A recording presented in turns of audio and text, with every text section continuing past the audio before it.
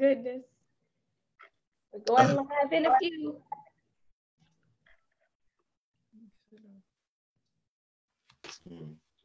It's loading. Here we go. Here we go. We are live. It's loading. Here we go.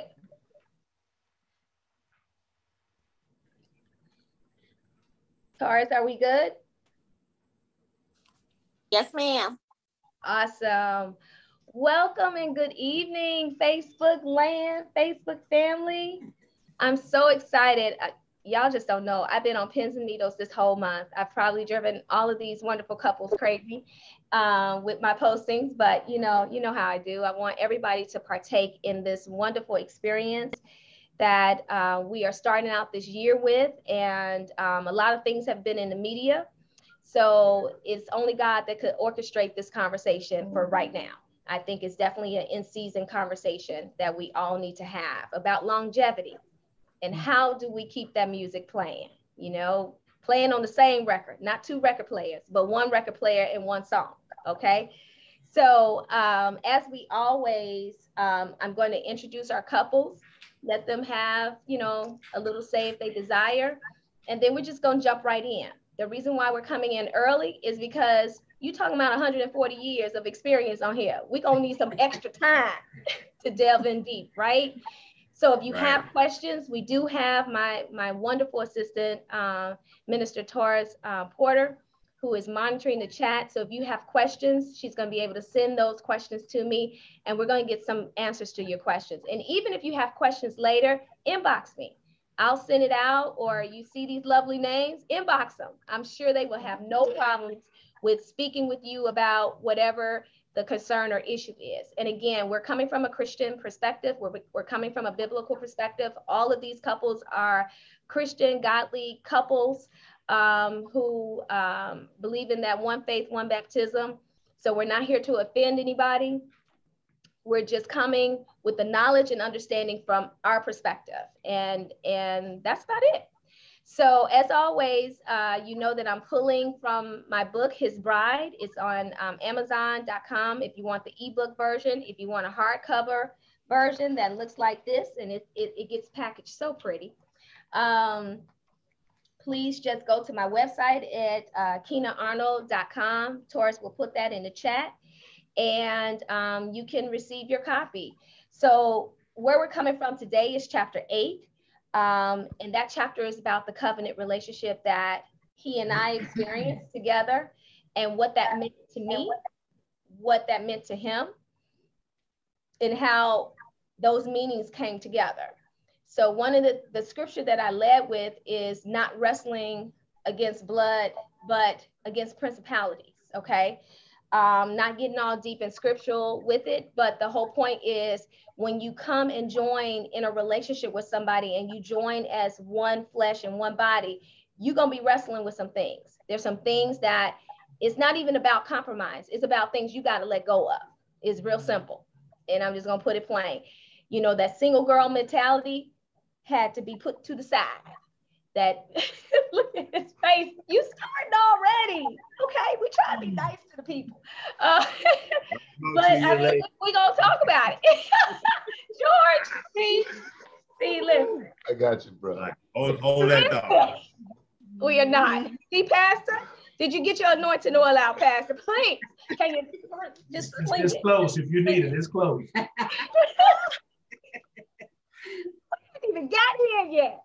But that mentality, that thought process of how you think about life and those glasses you look through, you've got to let it go. It's not even about a compromise. And I know people are like, oh, you need to compromise. No, there's some things you just got to cut, mend it up, and it's gone.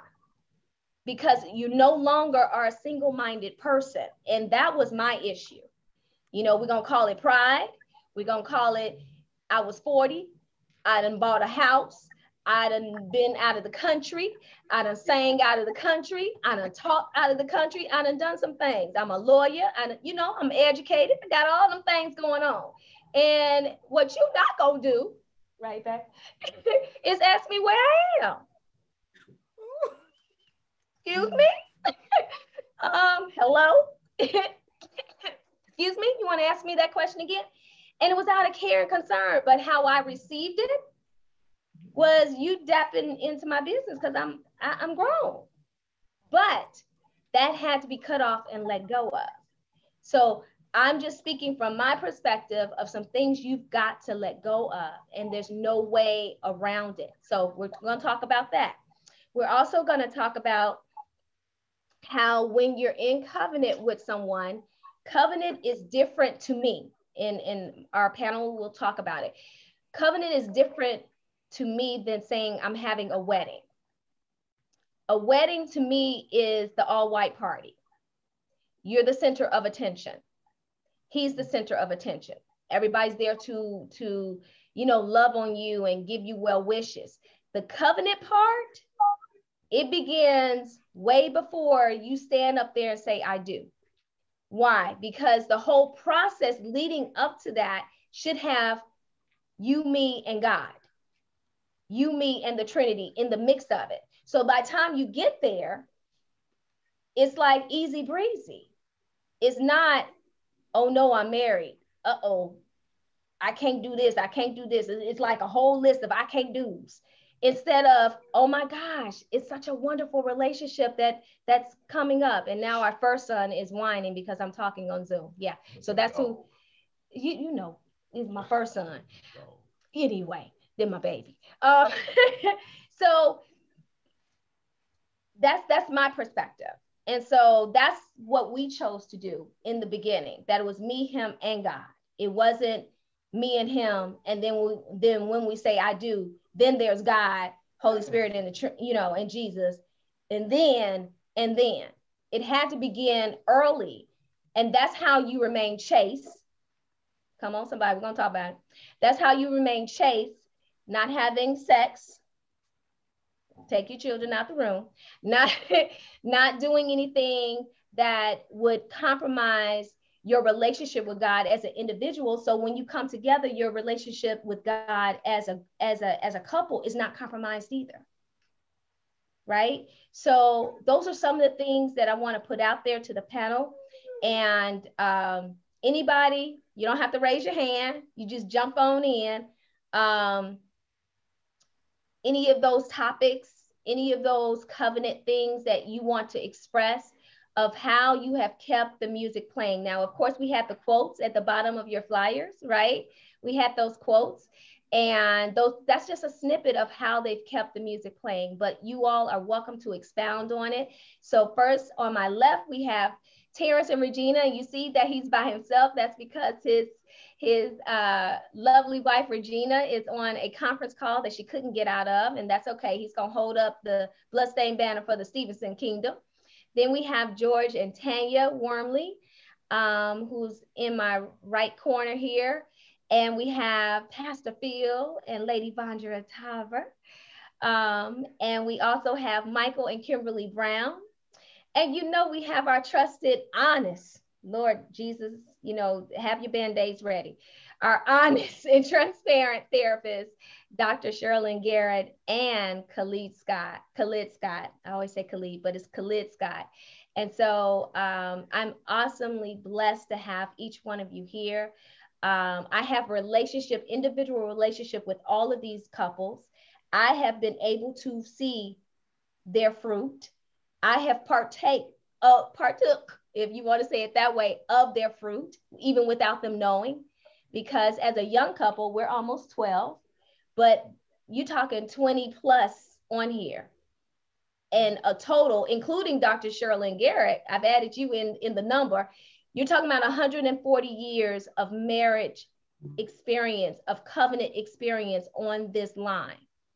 Where can you find that in one place that is willing to talk about some stuff, pitfalls and valleys and streams? So I'll open it up to the panel with that one question that we started out in our flyers and everything.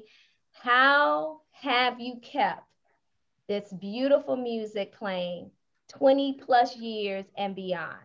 Anybody can start, go for it. Don't all speak at the same time. Well, I guess we can kick it off. My wife and I, this year celebrated 37, 36. I keep jumping a year ahead. There's 36 years of marriage. And it's funny, I was just sharing with her as we were preparing and kind of thinking about what we would share. Now, first of all, good evening to the panel, good evening to everyone, and good evening to your viewers on Facebook and those that are here on Zoom. I'm sitting next to my lovely bride, as I said, bond of 36 years. We are 5 kids and 5 grandkids into this thing. The Lord has blessed us in a great, great way. And I thank Dr. Keena and Gino, always good to see you, bro. Yeah, bless you, man. Dr. Keena's subject is really, really key nowadays, especially talking about not just marriage, but covenant in marriage. And Keena, something popped up in my spirit while you were just sharing. I'm not gonna get too deep, but I'll just say it because this kind of came up. Covenant isn't covenant until it's tested. We can say we're in covenant, but until that relationship is tested, then you know you're really in covenant. And certainly my wife and I, you probably need about 4 or 5 hours when we talk about the stuff we've been through in 36 years, but our marriage certainly has been tested. But I want my wife to just start off by sharing, as I was thinking about today, what was on. We all got married, we all went through the wedding process, had the wedding party and that sort of thing, the bridal shower and all that kind of thing. And so my wife and I, as we were getting together, she's going to share with you what was on our invitations and on our flyers for the wedding. We actually, from 36 years ago, still have this piece of history in our marriage. So how do you feel? Wow, God bless you, everyone. It's an honor to be here. And I was just listening to Dr. Keena talk about covenant and everything. And I was just thinking about how, when we teach marriage, we teach that there's a difference between covenant and agreement.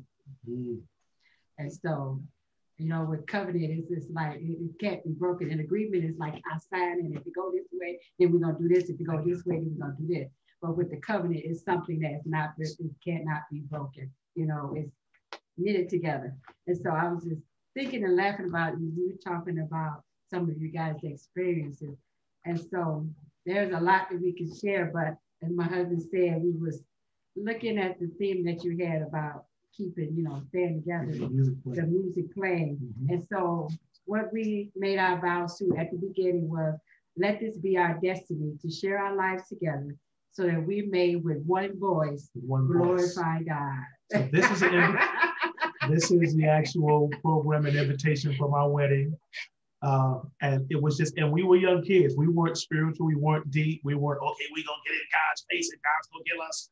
We just weren't like that. I just say this real quick and then we'll kick out to another couple. Nowadays, it's really kind of interesting to me that kids nowadays get married and they're looking for all these preliminaries.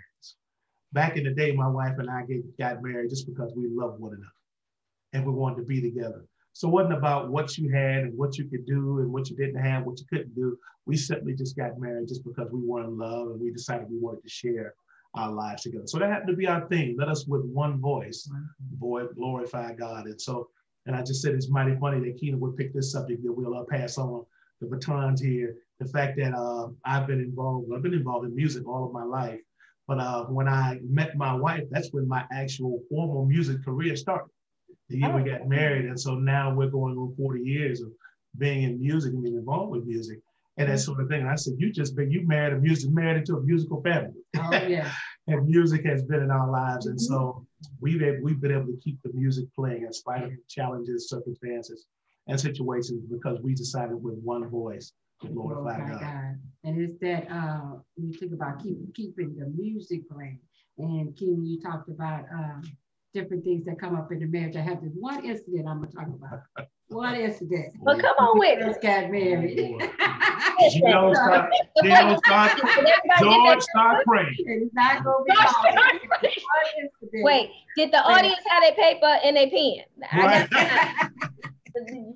Covenant is not covenant until it's tested. Did you write down this list? Go ahead. So here's the test.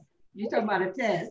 So we had this one incident where, okay, I had my own place. I'm gonna make it real short. And my husband goes to work and he comes home from work and he comes into the living room, take off his shoes, And he didn't work in, My what was he code working? and all of the work for factory at that He time, worked at a yeah. factory at that time. He would come in, take off his shoes, take off his coat, put it on the couch, and just sit down, you know, right there. And I'm constantly fussing about why are you coming in and taking off your shoes and putting them, you know, putting your coat on the couch. And, you know, I'm thinking how I had the place before we got married, and he keep doing it and he keep doing it. And so, you know, we just got into this arguing about some things and I was just like fed up with it. And I was like, you know what? This was my place. When you start talking about you have to humble yourself and not be in pride, I'm like, this is my place. This is the way I want it. So that one word, mine had to change. I realized it. But I told him, I said, well, you do what you want to do. So he got ready to leave out the house. And I heard the Lord say to me, because by then I'm saved, okay? I'm saved now. I heard the Lord say, that's not what you really want him to do. And I began to think, yeah, because if something happened to him, I don't know what I do. I'd be devastated. Yeah, if I left out something. So we had an argument. And so I told him, I said, don't leave. I don't want you to leave because I don't want anything to happen to you. Let's just do this. You go to your room. I'm going to go in the kitchen and we'll figure this out. Let's talk about this so we can bring our voices down. And that's what we learned, to bring our voices to a certain level in conversation. Because if we were hollering or screaming, we would not be able to hear each other anyway. And so he went to the room. I went to the kitchen. But I went to the kitchen and started washing the dishes. And I was like banging up, making all kind of noise while I'm washing the dishes. He goes to the bedroom. He has a red guitar.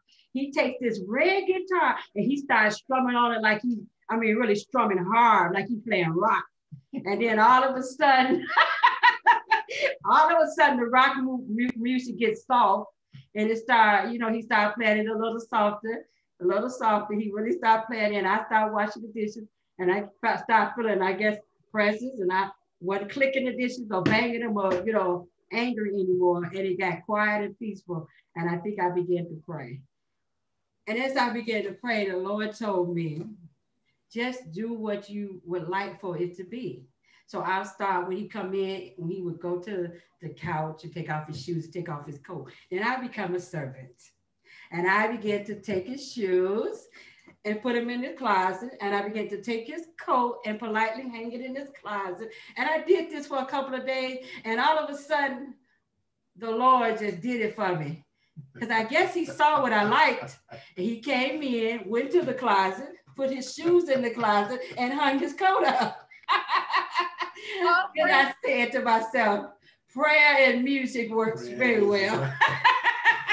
Listen. The socks on the floor, didn't nobody tell me that the socks be where they left. And so, man. And so I started doing, and I still do, the socks still remain where they are. That's just how he do, even in his retirement. But I picks up the socks where I want them to be, in the hamper. And it's a non-issue. I'm not gonna make an issue out of something. No. A nugget. Did y'all get that nugget? Don't make issues out of something. Out of little bitty things. Little bitty things. Come on with the nuggets. Come on. And after a while, they see what you like, what you desire, how you want it to be. And you just begin to do it himself, and it just worked out. That's so wonderful. Come on, y'all. Kim, I feel an unction over there. Come on, Kim. Off mute, go ahead. I love that story. I absolutely love that story. And Michael and I have been married for 23 years. And I just say, thank you, Lord. It'll be 24 this year. And I can only say, thank you, Lord. Our parents were both married. We chose to be married in November because our parents were both married in November. And Michael's father, I say it was an arranged marriage because Michael's father or stepfather met me first and said that I was going to be his daughter-in-law. And before Michael had ever met me. And Michael, I don't know how he felt about that at that time. He didn't feel very well about it, but later on he appreciated it. Yes. He did then. There are days now that sometimes I don't think he appreciates it when he's not happy with me. But one thing I will say, I really like the fact when you talk about music and dance. First of all, I absolutely love dance, and I lead the dance ministry in my church. And I love dance, but Michael does not. He's not a dancer. So at our wedding, I was all excited about, we're going to do this great formal dance. And in my mind, you talk about the wedding. The wedding is for both of you, right? It's not my wedding. It's our wedding. No, it just felt like your wedding. But when we were going through the planning, it became my wedding. Yes.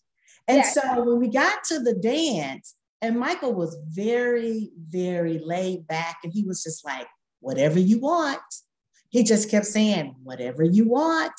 And his mom at times would put the brakes on me, but Michael would say, Mom, whatever she wants until the dance.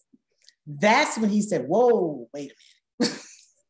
You got to pick your battle, pick your battle and pick your spots. And I didn't know that he was not a dancer. And he gave me this story about, being in school, and that when he gets up, he just starts thinking about the steps. And usually that's when things don't go so well, because he thinks about what step is next. Whereas for me, being a dancer, it just comes. And I said, you can't think about it. So we tried practicing at home before I was going to hire somebody to teach us this extravagant dance. And I realized this was causing him way too much anxiety. I realized it wasn't going to work. Mike, but you were cool though. You was a cool girl. Yeah. But we got there, and when it came to the dance, I said, no, we will do the dance the way you want to do this dance. And we did side to side. And even with that, the basic dance that we did was not basic to him, because it was still a lot of anxiety for him. Too much thinking. And I just said, I just want you to relax and enjoy this. And even when we were dancing, he was like, you just want me to relax, right? I just need to relax. Like he was talking it out. And I was like, honey, you're not relaxing because you're still talking about it. But as soon as it was over, he was so glad that dance was over. So you look good, Michael, though. You look good. Well, I faked it real good. Yeah. You faked it real good. Anyone else? Terrence, George? It's I'll jump in. It's funny that you all talk about music.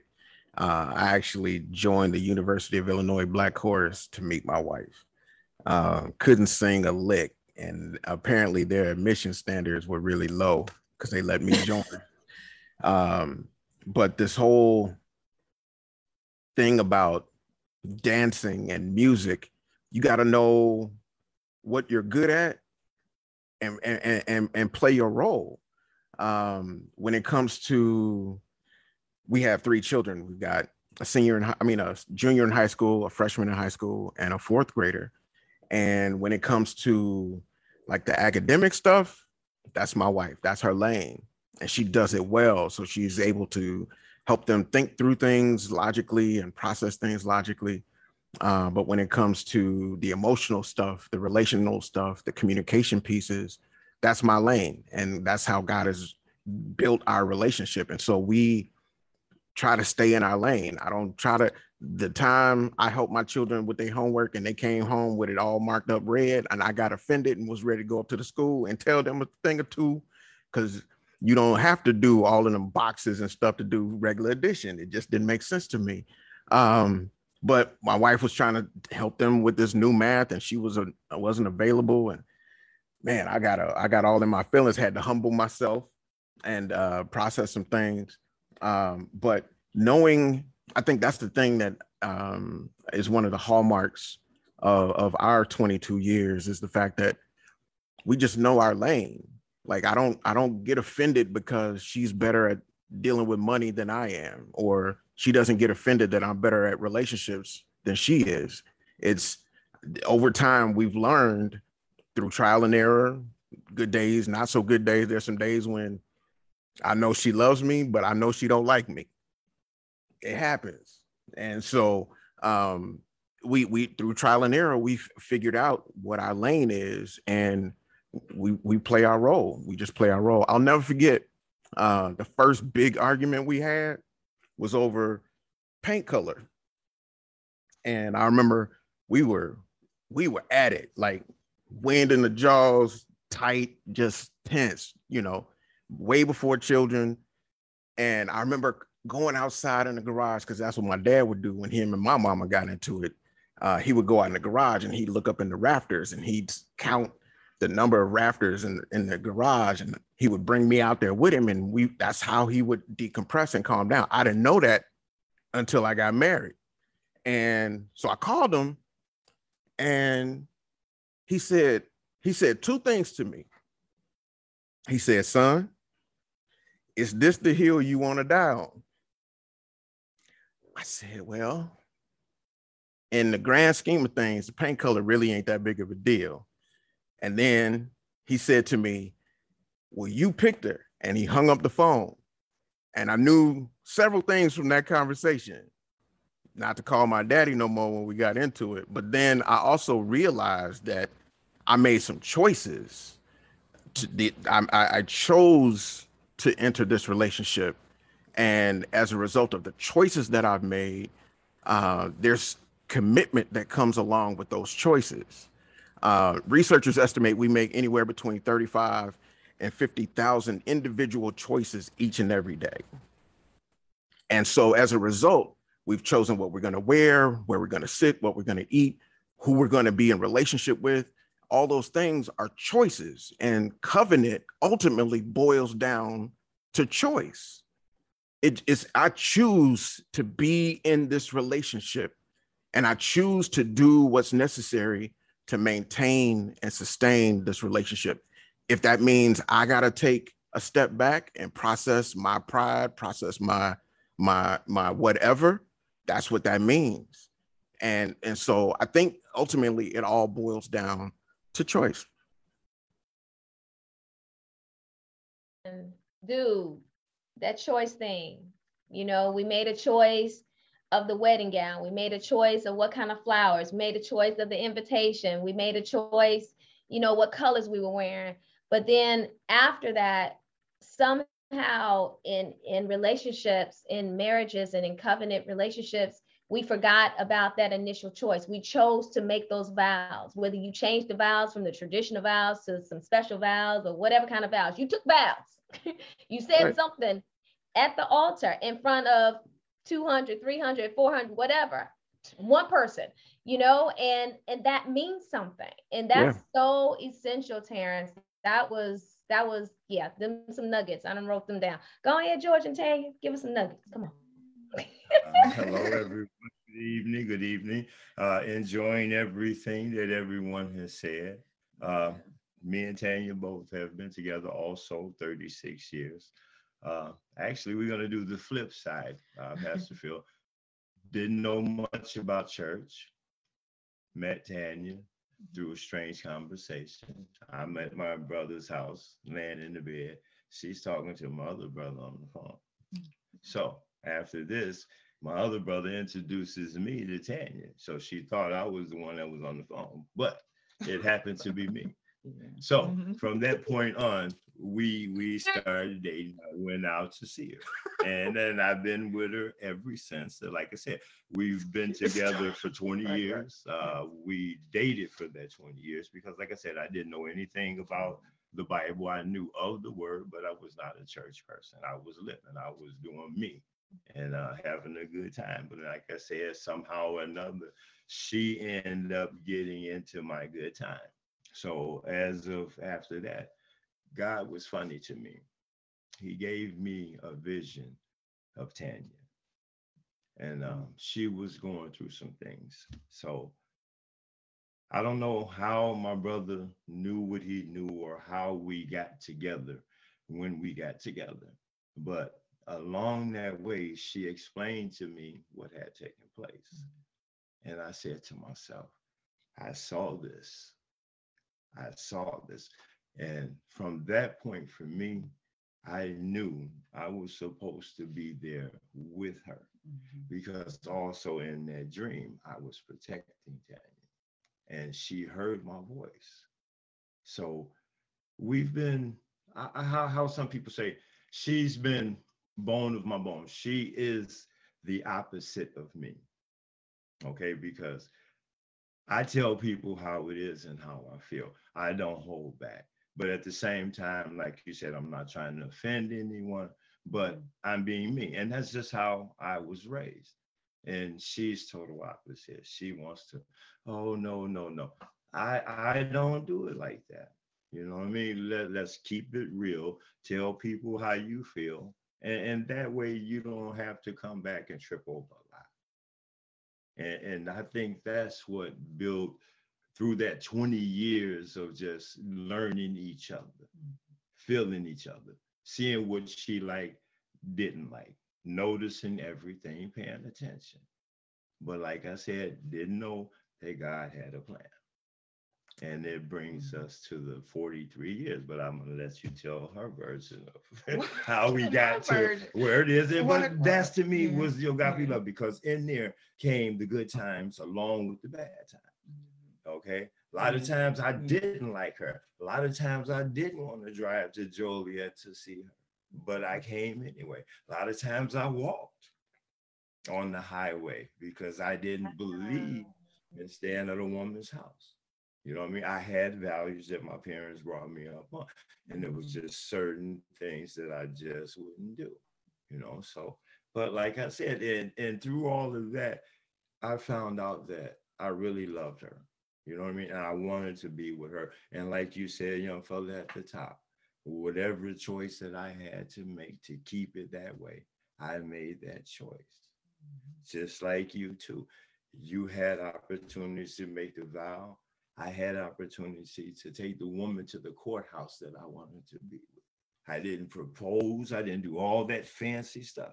I say, do you want to marry me after the 20 years? She said, yeah. And that's where we stand today.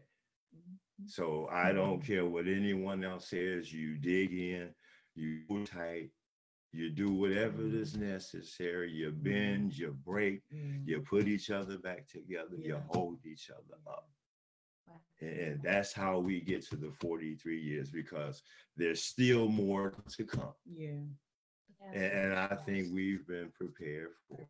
So, okay. George, I didn't know you were going to take me to the tears. I didn't know, but man, a man that's going to walk on the highway. Did you catch that? He walked on the highway. And for those, you know, Kim and Michael are not in Chicago. I think everybody else is from Chicago. Yeah. Joliet in a car is 40 minutes. Yes. I'm just going to leave it right. In a car is 40 minutes. Can you imagine walking? What you say, George? 6 a.m. in the morning. Man, go ahead, Tanya. I'm stuck. Go ahead. I don't know what. Oh, that was beautiful. Yeah. Oh, we grown together. I thank God for him, standing through trials, being able to love even those hard places and hard things that situations we've been put in. God able us to get through that. So I just thank God for that prayer and fasting and having someone to talk with, having a good counsel. Thank God for Pastor Larry V. Tyler. He is awesome. That did a lot of counseling for us. So I thank God for him. So counseling really helps to keep the music going, keep the dancing going, keep the music playing. So yeah, you have to have a good counsel. So we would be on this live for a long time. I agree with Pastor Phil and Lady Vondra if we, told the stories and things that we have been through that kept us going. But through it all, we've grown. And like George said, God, he's not yet done. So there's still things that God wants to do, still things that, situations we may get put in, but we grow through it all. So I thank God for the 20 years of, and I know that was God ordained. We didn't do things the beautiful wedding and getting the dress. I never had a wedding. Never able to get the dress and have the bridesmaids and all that fancy stuff. But I wouldn't take it for nothing. I would take it away for nothing, because it's made us who we are. So I thank God for that. So what I would tell someone that's newly getting married is communicate, grow, be willing to grow, be willing to go through some hurtful times, be willing to go through some hurtful times and some hard times and some struggles. But know, when you look back on it, the only way you're gonna make it through is with the Lord on your side, my God. So yeah, that's what I would have to say. That's how you keep the music playing. Amen. That is so interesting. And because, I mean, I've known Tanya and George, but I've never heard their beginning story. And George, I don't know if you're aware, but Gino had the same story with me that you want to tell them. Oh, yeah, you know what? I want to say this right quick. That was a beautiful story. You know, when you said that y'all didn't even have a wedding and all, I was just telling Kena we could have saved a lot of money. They got all these years, they didn't even have a wedding. So, Yes. awesome. No. I'm just joking, y'all. I'm always gonna say something silly. I'm sorry. You gotta have fun. That's how you get there. Okay. Yeah. But you know what? Now, what happened with me meeting Kena? I know I had a friend of mine. We had a mutual friend that was telling me about Kena for 5 years before I even met her, and she kept saying, "I got somebody I want you to meet. I think y'all be perfect. This, that." And I'm like, "Yeah, okay, whatever." So at this time, I had been praying. I've been staying before God, and I've been going before God again, and constantly, you know, going before God again. And years has been passing, and I'm going before God and saying, "You forgot about me," and you know, I'm gonna go pick my own wife. You know, going through all of that stuff. So finally, I had a chance to meet her. I'm just gonna cut the story a little short. But before I got a chance to meet her, I know God told me that your wife is going to be damaged goods. And I didn't understand when he spoke that to me one day. And I didn't understand it. And I know she told you the story about what, you know, it's all in the book, what she went through beforehand. So finally, when I met her, and wasn't even thinking about, because I just went through some craziness myself. When I met Kena, I was not thinking about, this is the one who I was supposed to meet, and this is one I'm gonna try to date. No, I wasn't even thinking about that at all. At the time, I was so upset because I went through some craziness. I didn't want to be bothered. So she was on the same level as well. So when we did meet, I just talked to her as a friend. And that was it, that was all.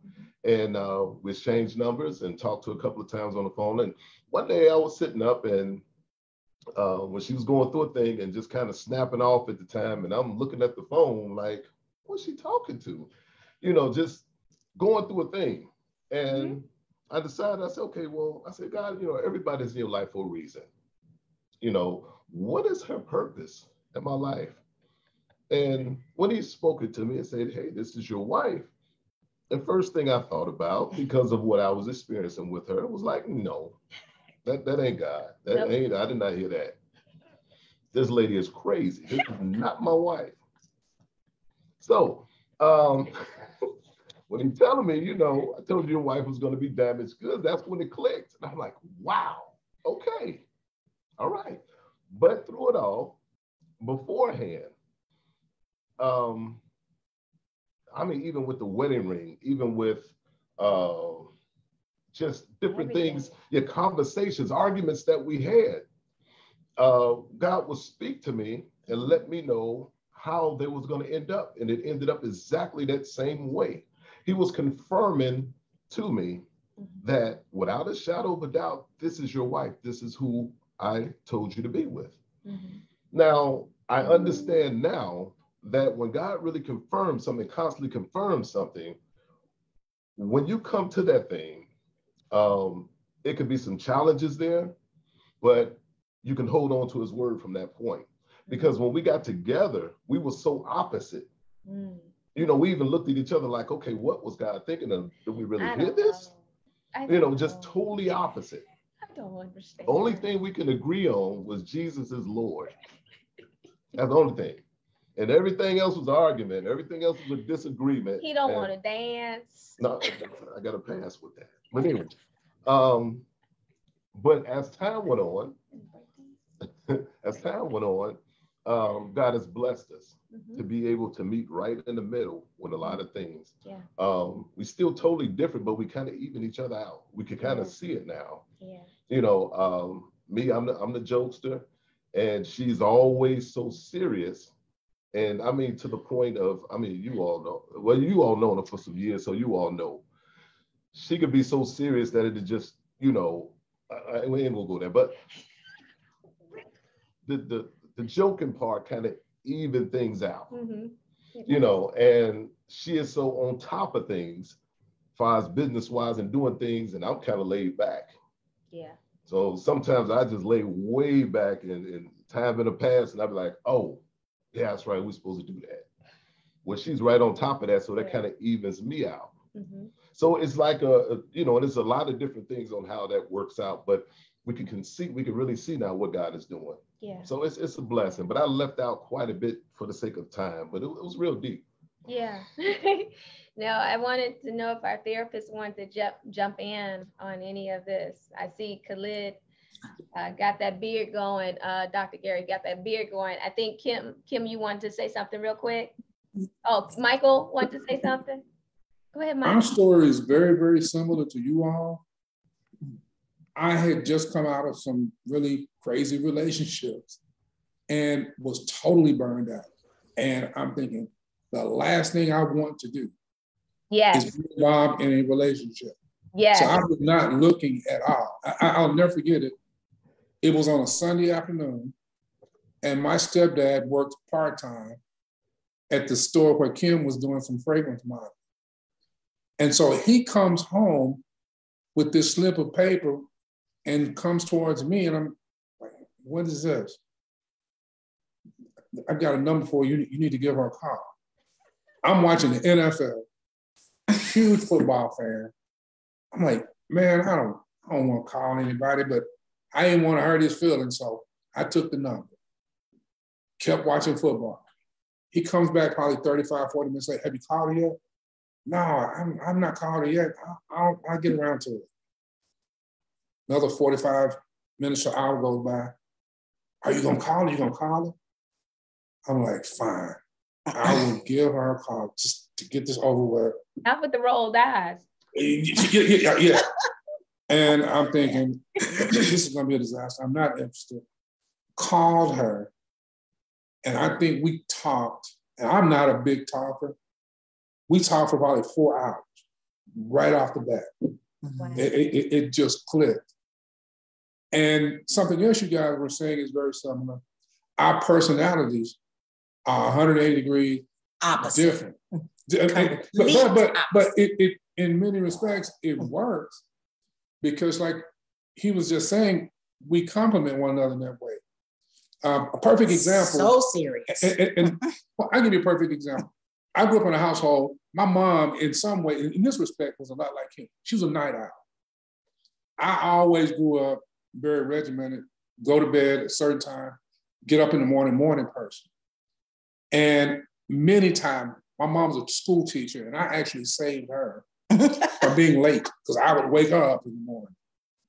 Well, little did I know, I was going to marry somebody who is a night owl and who is not a morning person. So when we got married and had kids, well, in the morning, you got early morning duties. Breakfast, get them dressed, get them off to school. That's me. I do that. And I know some guys be like, why are you having to do that? But it just comes natural, and we complement one another that way. Why should I get bent out of shape about doing this? God designed me that way. I'm a morning person. We're together. She's not. We complement one another in that respect. Yeah. So it works out great. Now I will do lunch because I want their lunch to look a certain way. Yeah. And I will do clothes because I want their clothes to match and I want their outfits to look a certain way. So when they were growing up and they were little, I had the outfits and I had the lunch ready. So, and paper signed and backpacks packed. But if that schedule was off, everything didn't go well. Yeah. And Michael is very much the whole, and we struggled in this in the beginning, was that routine. Like I'm free flowing and just, we don't have to have a plan. If we're going to go on a trip, I don't need a plan. He's got to have a plan. And the first time we were traveling together and there was no plan, he was going crazy. He was in the hotel trying to put a plan together. You don't have a plan. You don't know what we're doing. You don't know how we're going to get there. He's mapping stuff out. And I'm just like, we're on vacation, babe. Let's just be relaxed and just go with the flow. Go with the flow. We don't even know what we're going to eat. Like, you don't even know where we're going. And I mean, he's getting mad. You're messing up this whole trip. You planned out. So now I know. So I'm like, okay, these are your duties. And he's happy with that. When we go somewhere, he's mapped it out. He knows where we're going to eat. He's planned all that. I'm planning the outfits, making sure I got his outfit ready. I've got the kids out. I've got our snacks. I've got all that good stuff ready. And it's very non-traditional. I will even pack the car because I know how I like things packed. And so other people can look at our lives and be like, oh my gosh, something's wrong here. Michael's this big guy. He's got Kim over there doing all that work. He doesn't. This is me. This is what I want to do. When we were pregnant, I know how I like the yard mowed. Sometimes I would get out there and I would mow the front yard. Yeah. And I was big and pregnant. And Michael would drive up and see me. He would jump out the car almost when it was running, like, get up, stop. You're making me look bad. The neighbors are looking at you. I think I've got you out there for the yard. And I was huge. I'm like, no, I can't take it. I told you to mow the yard yesterday. And I want it done the way I want it done. And he's like, you got to stop. This is ridiculous. And he would call my parents and have my parents to talk to me. And my dad said, don't you be back out there in that yard. This is ridiculous. A woman cannot mow a yard. So it's not always traditional for us, but it works. I mean, we compliment one another. You would think with me being the attorney, I would be the, I guess, blunt person who speaks up and speaks his mind and is very direct. And I can do that in a professional setting when I've got to do it, but that's not my natural instinct. You would think in our household, Kim would be the attorney and advocate, but we balance one another out. Yeah. When we first met, Kim was of the mindset, just say whatever you want to say, no matter what the context was. And if I'm right, I'm right, and I should be able to say it. And I had to, Kim, in a professional setting, you're new. You just got here. You can't rock the boat. You kind of got to be seen and not heard until you earn your stripes, so to speak, and then you can start to speak up more. And I've helped to balance her out that way. Absolutely. She's helped me. I'll procrastinate. Yeah. I can, because of my analytics, I'm thinking about every possibility. Right. I end up paralysis by analysis. And she'll just kind of kick me, look, you got to see, you got to go, we got to do this, we got to do that. And I get so frustrated with it. But she's being truthful and it works. So I think it's all about knowing each other, knowing, and being honest with yourself. This is something that I'm struggle with, I may be weak in, and she can help me with that, and vice versa.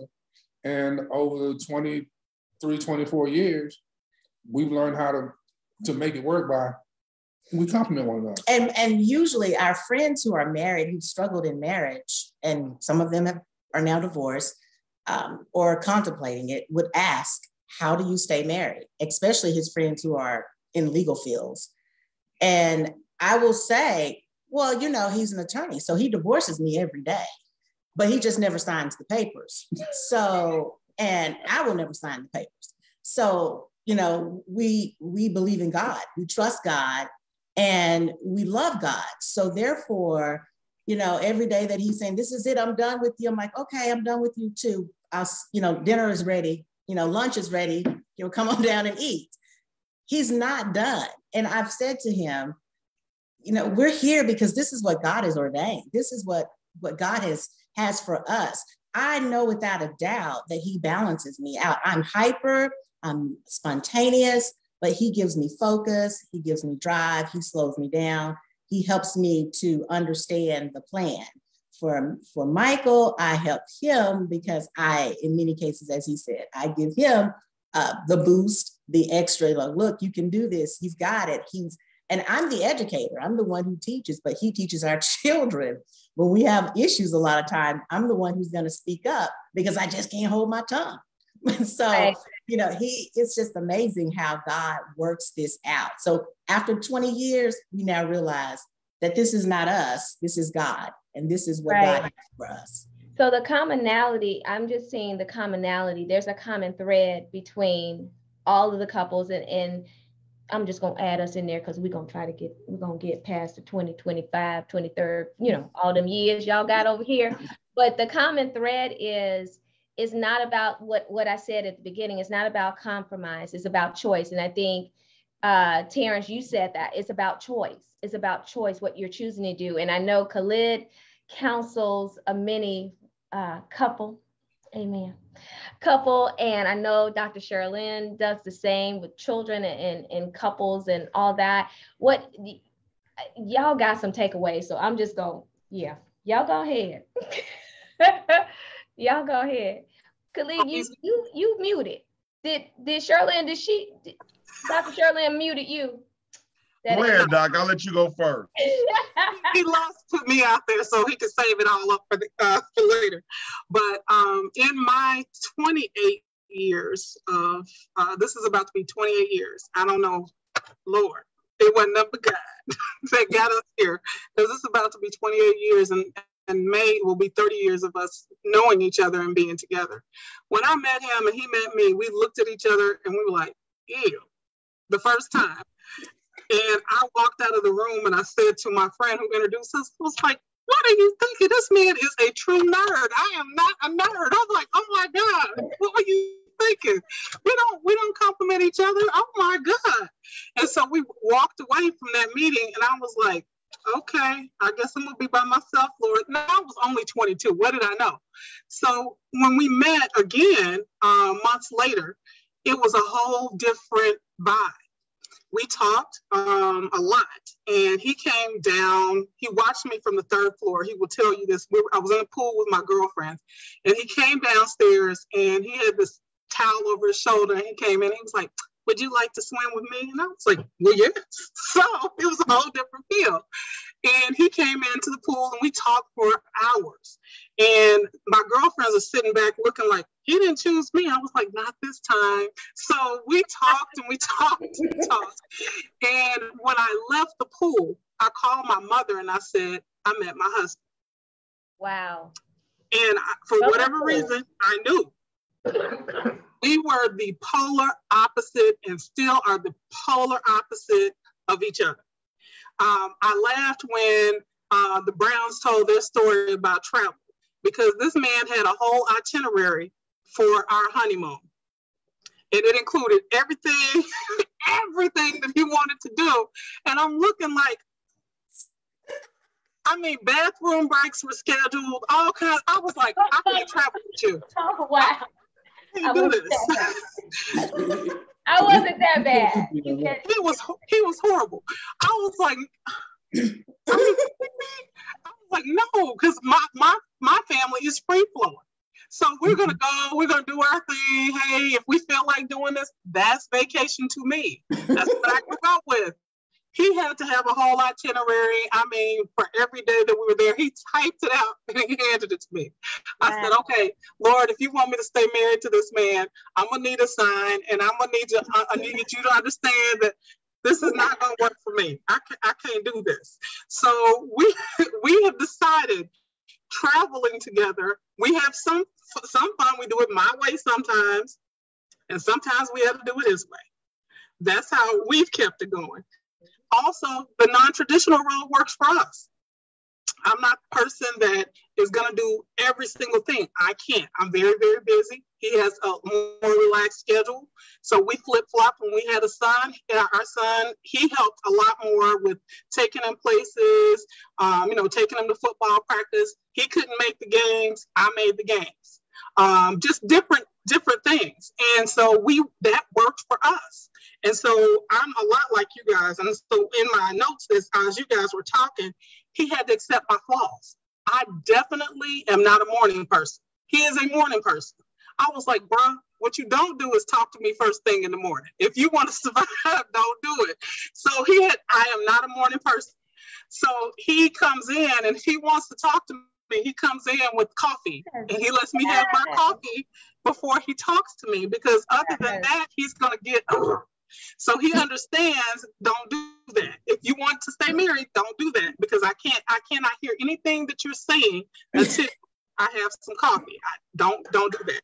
So he had to accept the flaws. There's some other things, and I see you guys' faces, because it must not be just me. I thought it was just me.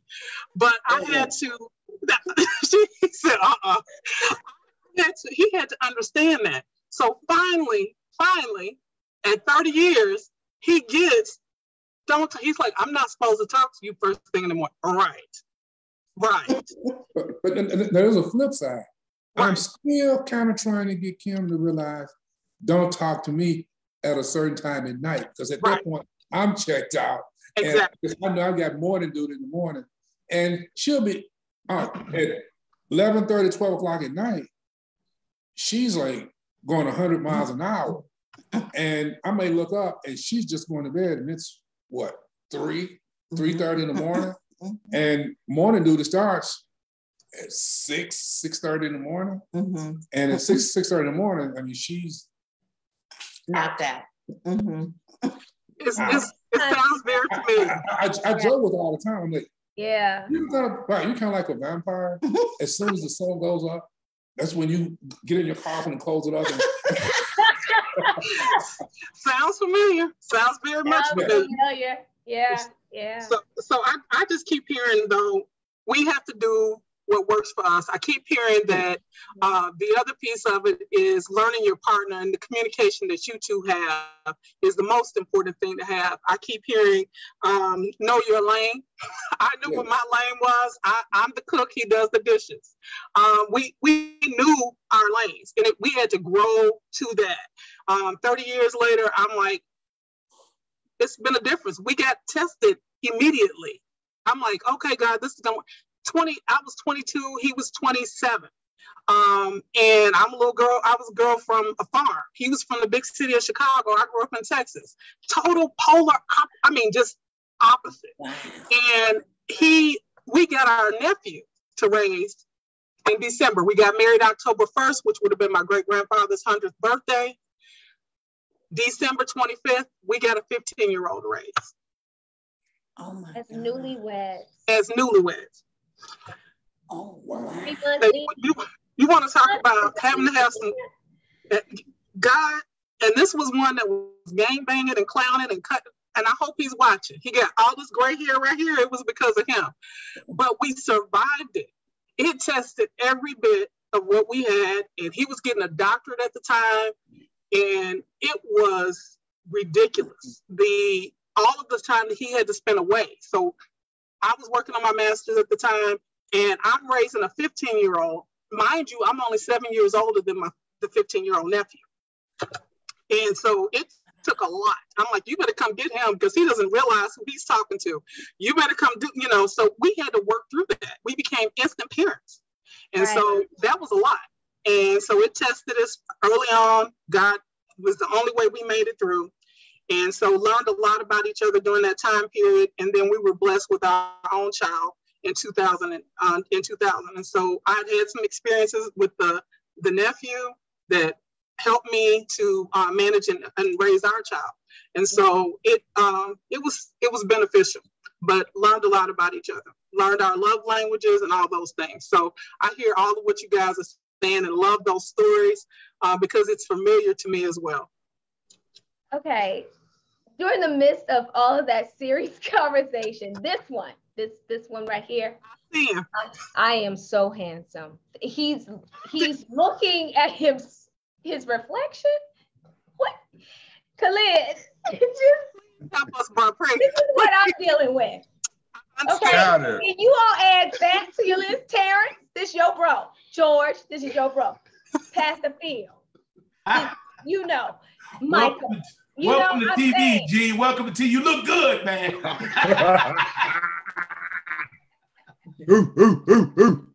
Yeah, man.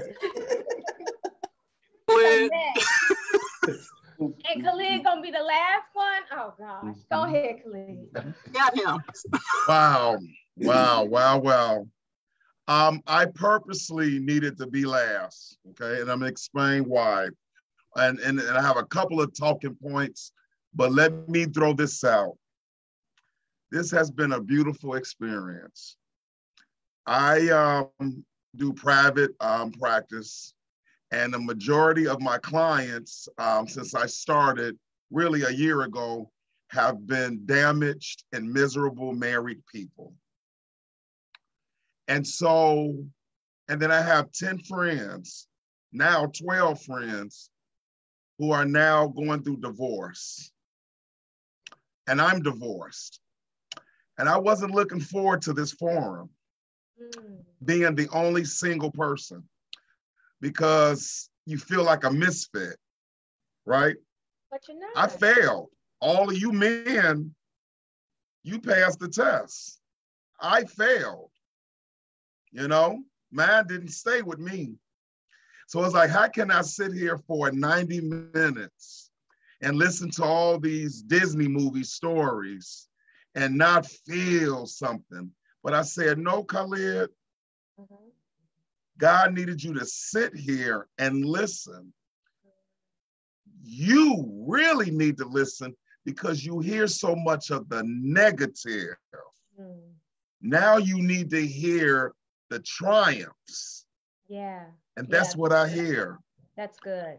Second of all, I was just talking to a young man who called me today out the blue, and he is getting married. And it was just tell you how God, the fluidity of God, everything that each one of you all has said, I said to him, because he was like, Khalid, my wife, I'm laid back. I'm an introvert, but I'm dating an alpha female, a woman with masculine energy. And he was like, Khalid, how do I navigate this? And I said, when a woman has masculine energy, it's because the man or the men in her life have not stepped up. So she feels she has to do a dual role, being the man and the woman. Yeah. Now, if you love her and if you're going to be consistent with her, she'll go right back to her feminine energy. That's true. And it's not going to happen immediately. But as you show and prove who you are, it'll kick in. Yeah. It'll kick in. That's true. And she'll want to be feminine. Every woman wants to be feminine. I don't know a woman who wants to be masculine. Life makes them that way. Okay. Thirdly, again, I needed to hear you all's testimonies, and I heard different versions. So I didn't get a cookie cutter effect sitting here. I heard people say, we are real couples who have struggled, but we kept God as the third player, the third invisible player, and he's sitting between us right now, hugging us, keeping us together. And you know what? Us single people need to hear from you all. I hear all the time married men say, I don't want to be friends. My wife said I can't be friends with single men because y'all are the devil. But us single men need to hear from married men about, guys, it's the best thing going. You know, it's the best thing going, especially when you find the one. And I find it very amazing when all of you all said that, because I always say this, God has the best sense of humor because he always attracts opposites, always. I've never met two introverted together. I never met two extroverts together. I've met an introvert and an extrovert. Me, I was the person who I'm a military guy, you know? All of this, I'm very structured, very organized. Got to have a plan now. Here go a bowl full of pens and a bunch of notepads right here. Got to lay and your wall of certificates in the back. Absolutely. Dress right dress. I married Lynn from Girlfriends. I married Lynn from Girlfriends. I married Denise Huxtable. All over the place, all over the place. And even when we was married, the two gifts she gave me was this. She gave me my beautiful daughter. She blessed me with my daughter, so I'll love her for that.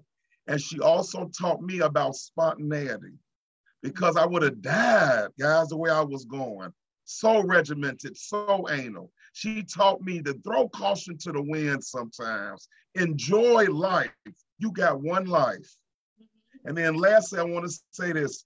Guys, you all made it through this horrific pandemic that has tested every married couple I know. You made it through, and you're going to make it through. So if you think your story isn't important as a divorced man sitting here in your presence, thank you. It is so refreshing. And me, if anybody knows me, I don't have anything with interracial love or whatever, but I love seeing my chocolate folks loving each other. Right, Black love. Love it. I love Black love. So thank you all for letting me be in your presence. No, I think, you know, just the idea, because that's why I love the balance of Khalid and Dr. Garrett. They're coming from different perspectives, but they do provide balanced counseling. And that's what's necessary, balanced counseling. And in that vein, did all of you all receive marital counseling? If you're gonna just raise your hand, everybody received marital counseling? So Terrence was like, hey, I like to eat my noodles out of a pot. She wants some more.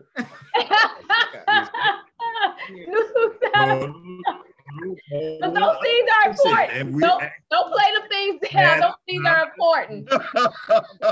Gino likes to stand up and eat. I'm like, would you please sit down? We have chairs. Sit. No, he likes to stand up and walk around and eat. I don't understand that concept. Yeah. So marital counseling. Exactly. Marital counseling was essential. I'm gonna give you a quote. Go ahead, Terrence. You want to say if I could add just this little note to anybody that's watching. If you're gonna do any kind of counseling, marriage counseling, personal counseling, therapy, what have you, counseling is only as good as you're honest. Wow. Thank you. And so if you front in your marital counseling, you can't be surprised when stuff show up. You just can't be surprised. Right. So it's only as good as you're honest. So, you know, I advise it wholeheartedly, but it's only as good as you're honest. And I also advise tune-ups.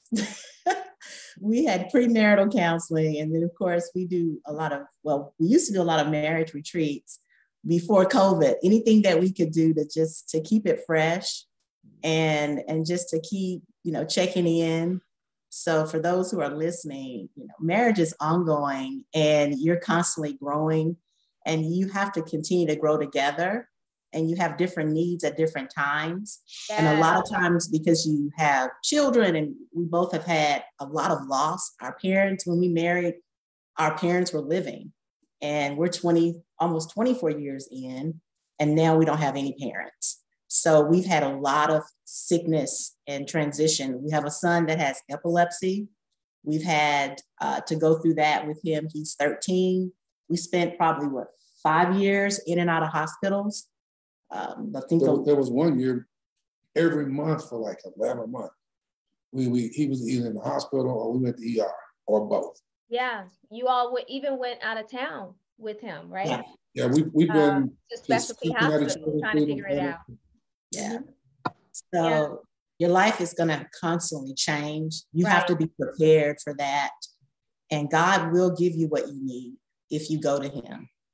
Right. And speaking of, you know, love and loss, within a month and a half of our marriage, we got married in September, and like his best friend, which was also his cousin, passed away. She actually was in the hospital on the day of our wedding, and she promised them that if they let her out to come to the wedding, that she would come back and sign herself back in. And she did that. She signed herself out, came to the wedding, and then went back to the hospital. But she passed away like a month and a half after that. And he grieved himself into like flu-like symptoms. He was, like fever, nauseous, the whole thing. And I didn't know what to do with that. First of all, I didn't grow up in a house of men who, period, right? Then I didn't grow up around men who grieved outwardly. I would get in my car and cry myself to work because I didn't know what to do for him to make him feel better. You know, he's calling, he would call her voicemail to hear her voice. This was his best friend, although cousins, but they were best friends. And yeah, his sister. And so when you talk about grief and loss, it's just life happens, and how you respond to it is what the essential part. Can someone talk about that? How, and I think Khalid, you are speaking to what has happened with this pandemic. The pandemic happened. Nobody was prepared for any of their responses because this has never happened to anybody's lifetime, right? That's living. So we don't know how to react to it. And then you have this person that now you don't have work, you don't have outside events, you don't have a way of escape, so to speak. It's, one bedroom house, or one bedroom apartment. Where do you go? I'm still looking at you. What do you do? And I would commend anybody who has survived this pandemic, but we have in the media, right? We have all these different couples. And I just saw, an article about Cora Jakes Roberts. Cora Jakes. I can't think of her married last name, but now they've put out that they're getting a divorce. That's TD Jakes' daughter. The oldest daughter, I believe she is. Is she the one that's a minister? No. You're thinking of Sarah Jakes. It's Cora Jakes Coleman. Okay. Thank you for the proper last name. Thank you for that. And they've just put out that they're getting divorced and it's a private affair, and just give them peace and give them time to adjust. But you have all these different couples that people look to, because the grass is always green on that picture, right? Can we talk about that grass being green, and what you thought, Pastor Phil and Lady Vondra, or George and Tanya? Any thoughts? You want to share something? When you say that, love to me is different for everybody. I don't think everybody grew up with it the same way. In my household, I never saw the violence. There was 9 of us. We didn't have everything, but we lived the Walton life. At least that's what our parents gave us to believe, because that's how they kept us covered. That's how they kept us sheltered. So there were a lot of things that we didn't know. But like I said, love is different. Some people figure material things. That's the love they look for. So I say with that, everybody looks for it in a different way. But if we could actually figure out what it is that they're looking for in that love, because like I said, it comes different in every house. It looks different. So we do have to pay attention to who we're around, and you notice these things, how each person is loved. And I believe that part too is sometimes, as you all say, a gift. because God will give you that. So when you come around that person, you have that certain thing about them, and you begin to, you know what I mean, express a different type, speak to them on their own level, and you don't even know it. But it's a different love, and he brings it out and he shows you when that time. Yeah, and many times it, like you say, it starts in our childhood, at home, and just to add this, when you get married, sometimes you have to pull out some of the junk that's been there, that was rooted from your childhood. Yeah. And I know I had a lot of things, you know, in my life that George had to deal with. A lot of things, depression, that he helped me through. So I thank God for that. But there's a lot of things and junk that married couples have to deal with, and sometimes it starts in the childhood, and it has to be uprooted. So I'm sure the therapist would definitely agree with that. Yeah. Lady Tarver and Pastor Bill. Oh, okay. I kind of want to go back a little bit when you talked about the counseling. And we always tell people when we counsel them is you have to lay it all on the line. Yeah. Like as he said, you got to lay it all on the line. And once they lay it all on the line, we know what we can deal with, even if it means counseling the woman and counseling the man separate, and having prayer and deliverance, you know, and bringing them back together and get understanding. There's a lot of things that we take, you know, our couples through before the marriage, but there have been maybe 2 or 3 couples that we did counsel, and I know one that we counseled and we told me they wasn't ready. And they ended up waiting, I think, maybe 3 months. Yeah, it was a few months. Yeah, and so we just told them they wasn't ready yet. And we explained to them why they wasn't ready and what they needed to do to prepare themselves to get ready. And they took our advice, and then we came back, and, you know, later on, maybe about 6 months or a year later, 6 months, they did get married. And so now they're still married. But one of the things we tell them is during the marriage process, we're still here for you. And that's most important. After you're married. After you're married. You got those beginning years and what some call a 7-year itch, that if you make it past 7 years, you know, I don't believe in none of that. I just believe that having God and people there that can support you. And when you go through some, and we've had a couple of couples call us and say, wives mainly, that say, this is what's going on. This is what he's doing. And, you know, and before I allow that, I have to say, well, what are you doing? You know, so the counseling is very important. I think in our marriage, we were counseled, but didn't really know we were being counseled.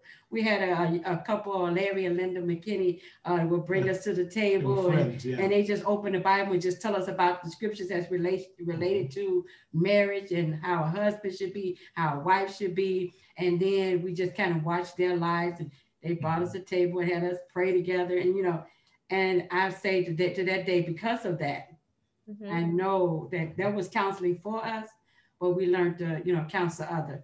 During this COVID, I've realized that there are a lot of couples that have divorced. And one of the things that it seemed like it was on the table was they couldn't stand to be around each other.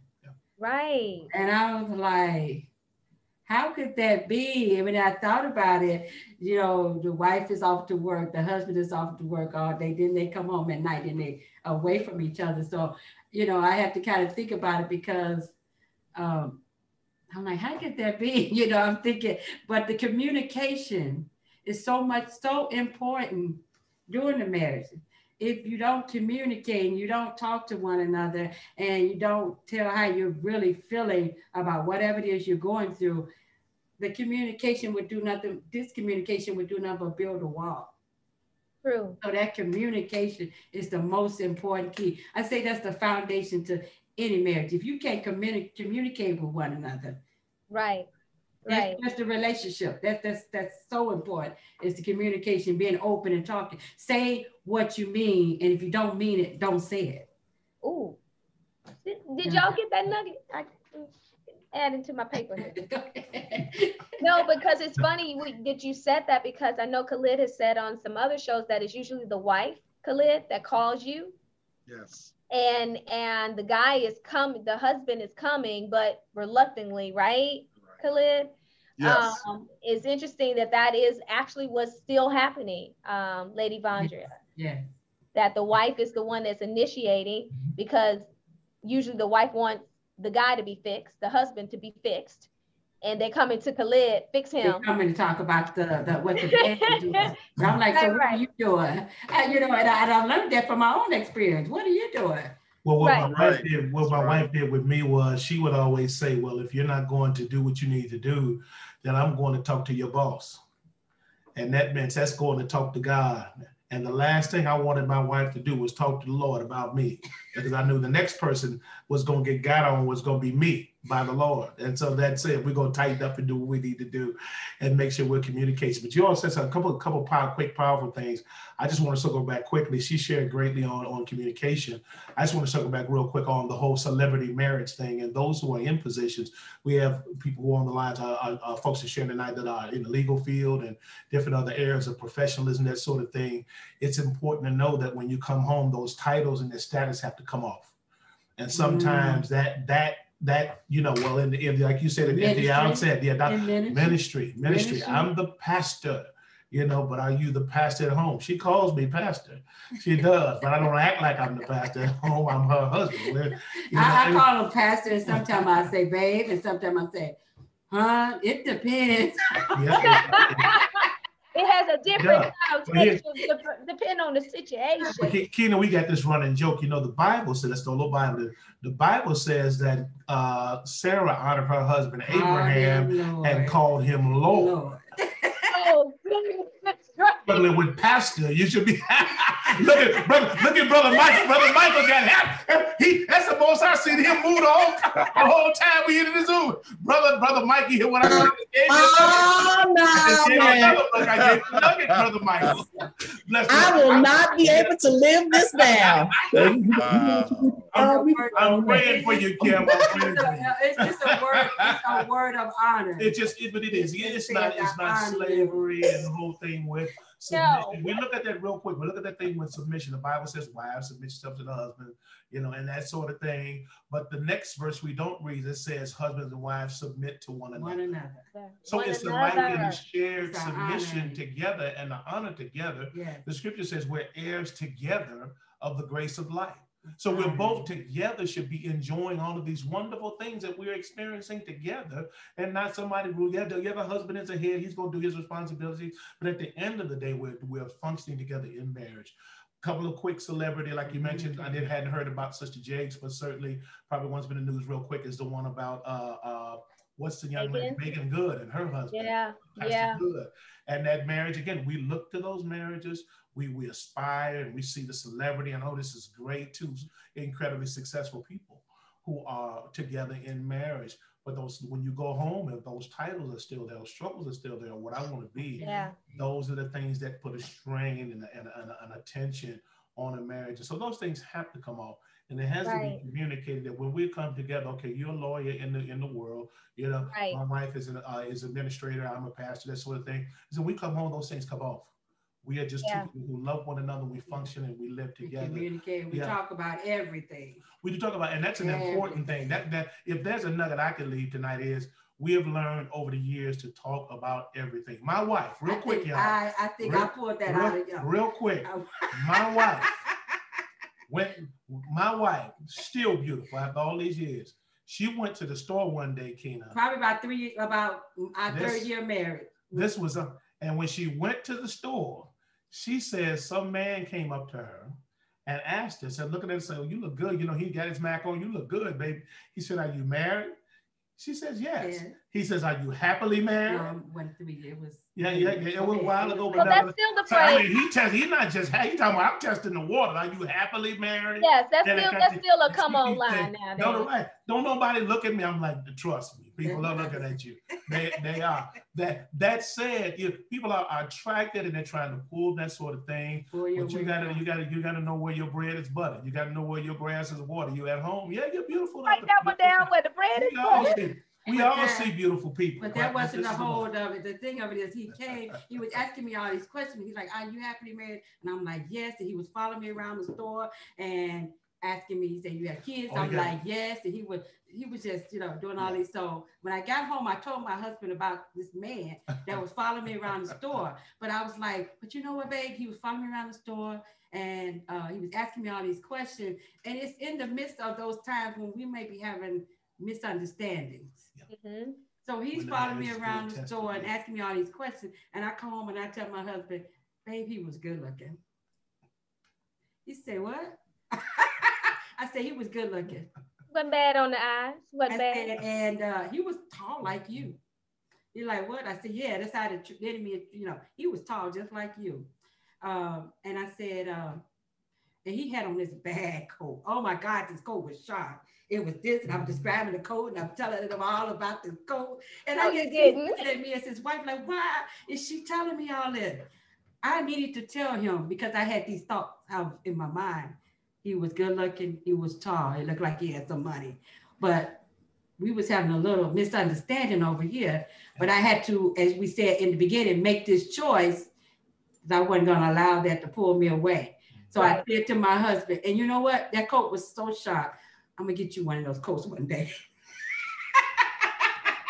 I just want, thank you so much for that. I just wanted to welcome Terrence and Regina's up there, but Regina came on into the room. I know she had to work a little late. Thank you, Regina, for coming on into the conversation in the midst of the foolery of talking about Lord. Ain't nobody gonna be calling nobody Lord. Let the record. Tina, the Bible says. Oh, here we go with the Bible.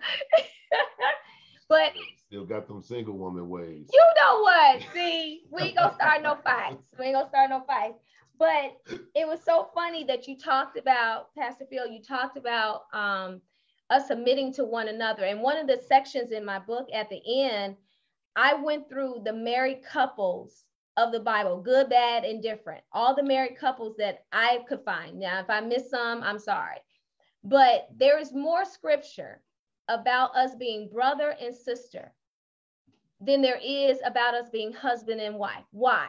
Because they don't stop being my brother. He doesn't stop being my brother in a marriage, in a covenant.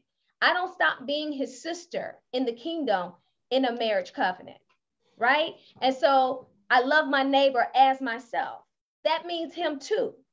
And I think sometimes in covenant relationships and in marriage, we forget that, Big G is my brother. Keena, I'm his sister. And so I pulled out those married couples, good, bad, and indifferent. I'm your wife. But I pulled out those married couples because no matter if it was good or bad scripturally, there is a nugget to be learned from that. There's a nugget to pull from that and say, that's not what we want to do, or that's what we want to emulate, right? And so that was so good, Pastor Phil, that you pointed that out. That reminded me that is a section, and that was impressed upon me as I went through the different phases of my life. What kind of covenant did I want? Because I didn't grow up under covenant. I grew up under a single mom. I didn't grow up in a married household. I didn't have it role modeled in front of me. I could only see things at church from afar, right? Or if I went to my pastor's house and I could see how they interacted, right? If they went in the kitchen and closed the door, they about to have a serious conversation. That's what you do when you're married. You go in the kitchen, close the door, and send the children away. Things like that. I'm picking up all those things. And so, as a single person, did all of you all create? We're going to bring Regina right on in this conversation. Did all of you all create like the image you leave in, Khalid? Gotta go. Love Be blessed, everyone. Thank you all. Love you. Did all of you all create something in your mind of what you thought it was supposed to be?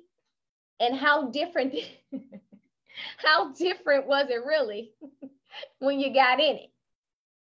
Regina, you want to chime in? You're funny. I love you. I would say yes. I think as young kids growing up and you have this observation of the people who are around you, who you admire in marriage. And you think, oh, your marriage is going to be just like theirs, right? Because you don't see the hard work that goes on behind the scene, so to speak, right? And so, like, I'll give an example. My grandparents, Kina, Big Mom, Big Daddy, you know how they acted, you know how they interacted. We saw them fuss, we saw them laugh, we saw them, but I don't know what happened when they closed the door. You know what I'm saying? But I have my grandmother's wisdom, when it comes to marriage. And, the one thing that she would tell me, even if she didn't say anything else about it, she would say, baby, everybody needs a helping hand. You got to have a little grace. She said, so just sit down, be quiet, and just be there. She would just do things like that seems very simple, but very hard to do in a marriage. So it's hard to sit there, be quiet, have some grace, listen. Even today, and we've been married for 22 years, and it's still the same thing. The same thing still happens because the environment that we live in comes at you. There are things that come at you all the time, and you still gotta sit there, be quiet, and listen, right? And try to hear the other side of the story, because it's not just yours and what you're seeing and what you're hearing, what you're observing, but it's also what they're going through. And you want your needs to be met first. Right. And so I think that's why I think God gives us people whom we can admire to see the different pictures, the different scenes, but what's going on behind the scene, you still don't know. Right. And I think that's the learning part, but I think you have to learn it in your own marriage, because we are not them, right? We don't have the same experiences of the people whom we admire. And so we got to figure it out. Right. Right. And that's a good segue. That's a good segue point. Well, I mean, this has been some deep nugget conversation. I'm gonna go down these nuggets because I want everybody in faith. You know what? This one over here talking about you listening. You need to y'all don't understand. Y'all don't understand. Regina, my girl now. Thank you, Regina. Somebody help me. Regina, please. you know your girl. You know what? Anywho. Huh? Go ahead, Kim. Did you want to say something before I go down the list? Yes, I just wanted to say something about marriage. As I stated, that my mom and dad were married for 30, I think it was almost 30 years before my father passed away. And Michael's parents were married about 30 years before he passed away. And my parents deal with conflict very differently.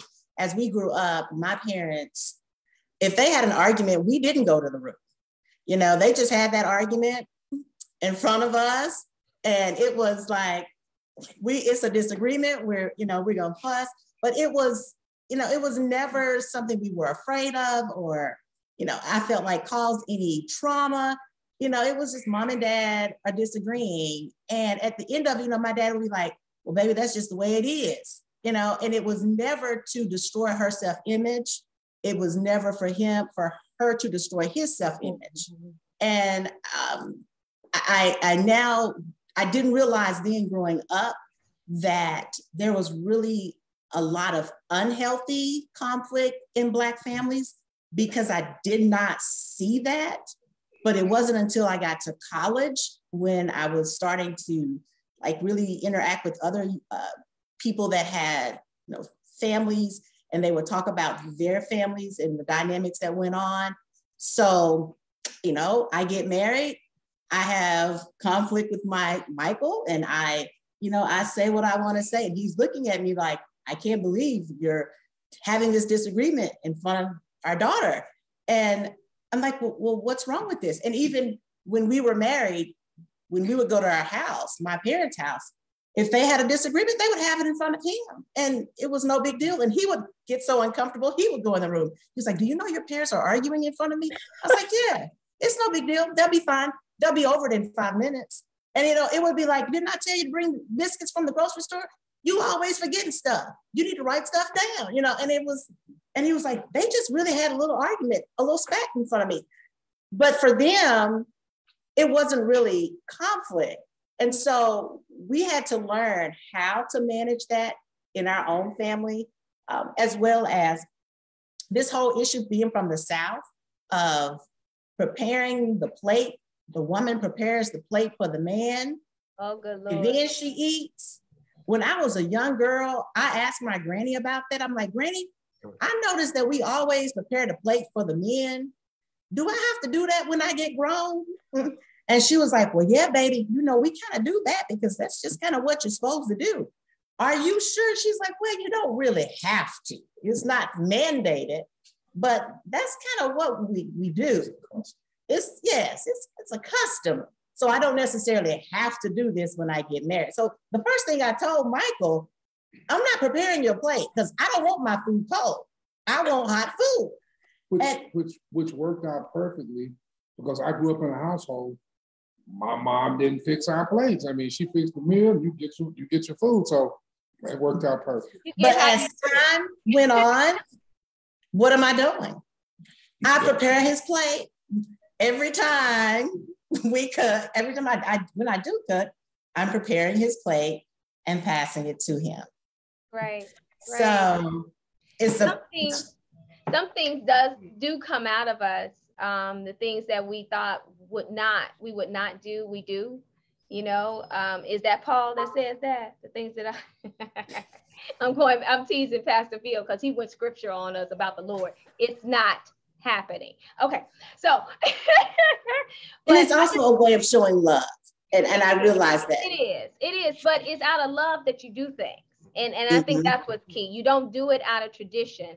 You don't do it because they did it. You don't do it because it looks good. And that's the facades. I think that Pastor Phil, you were talking about all these facades. I'm attorney, I'm doctor.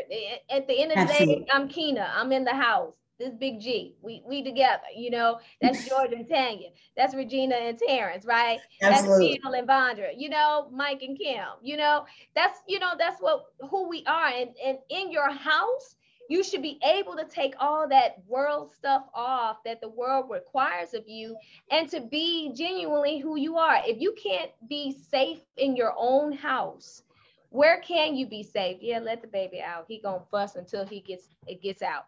But I wanted to go down these nuggets. We're right at 9:09. Let me tell you all dropped some nuggets. And for anyone that's watching, if you all didn't catch these nuggets, Keena caught them for you, okay? So just get your pen out. It's so many, but I'm just gonna go through them real quick. So we got covenant is not covenant until it's what? Tested. Tested. Right? Tested. And then Terrence came up with some data for us, right?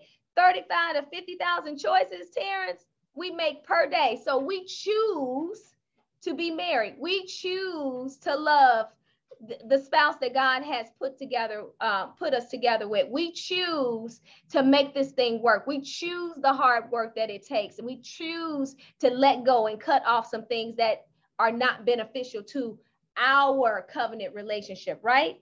And then counseling is important, right? Communication. I heard communication all day, every day, 24 hours a day, every second of every day. It has to be the essential component to a good working covenant to keep that music playing. Opposites attract. We've had opposites all over this place. Now I'm glad I don't feel like a misfit anymore. Accepting the flaws. Everybody got them. Get over yourself. You ain't perfect. And if you don't accept your own flaws, why are you asking somebody else to do it? Deal with your junk. Go see Dr. Sherlin. Go see Mr. Khalid. Go find you a therapist and deal with your isms and schisms so that you can come and be one with someone else, right? Learning how to communicate with each other is important. Everybody doesn't communicate the same way. And don't expect, and as a tagline, don't expect someone to be how you want them to communicate, how you want them to be. Let them evolve, right? We're growing together. I believe it was Dion Cole. He's a comedian, but he said something very interesting, that sometimes people get married at a level that they're moving on to, but you married that person at a level that they're willing to stay at. So when you evolve up, they still there. And you like, come on, no, this is who I am. So being honest, I heard that, being honest about who you are at the onset. Be honest with yourself. Don't be the Ishmael. We talked about Ishmael, right, Dr. Sherilyn, before? Ishmael can never be Isaac. Ishmael can only be Ishmael. He will try to be Isaac, but he will never be Isaac. So it's essential to be true to who you are. Counseling tune-ups, nothing wrong with going on a marriage retreat, keep it fresh and sassy, or planning, Michael, planning the event, right? What we're gonna do. I don't know about bathroom breaks, Sherilyn, but that's why we travel separately. But plan. I'm the planner. Gino is not. You know, he's just not. I got to know what we're doing. I got to pay for it in advance, right? Listen to me. Mean what you say. This is Lady Vondria. Mean what you say, and if you don't mean it, then don't say it. Just don't say it. Mean what you say. Titles come off, and we talked about that. Titles come off when you hit that door. Titles come off. The respect and love evolves and grow, but it's not because of a title. It's not because of a position. If we're going to talk about position, it's because you have my heart and I have yours. And God has mended us together. That should be enough respect and love in that. And if you need a title, title that. But that other stuff, leave it at the door. Submit and honor one another. That's the other scripture that we forget about. And not to mention, we are brother and sister in Christ. And that doesn't stop because you said, I do. Talk about everything. Leave nothing to secret. Secrets have a way of coming up and killing a relationship, killing communication, killing trust, right? So talk about everything. Even when that man following you around in the store, come home and tell him about it. Tell him about it. I tell Gino all the time, somebody slid in my DM. I'm like, hey, look what they had said. But they complimented you, you know? It's funny to me, but he like, if he out of there, you know? You know, he a 21 gun salute, just for all you know. Yes, amen. We're gonna leave that right there. Know which side your bread is buttered on. Y'all know I had to get that one in. And then just sum it all up. Give each other grace. Give each other grace to evolve, to make mistakes. I think that was one of the quotes from one of our couples, to make mistakes. Give each other grace. Amen. So this has been awesome for me. I got my nuggets. Look, I wasn't playing with y'all when I said I was going to be writing them down. I wasn't playing. He over here making jokes like, you listening? Be quiet. Did you listen? Lord. Ain't nobody got time for all that. But anywho, I want to thank Khalid. He had to go, but Khalid, you are not a misfit. I'm so happy you came and joined us because you did have something to contribute and something to share with your couples, right? And Dr. Sherilyn Garrett, you know, you so awesome.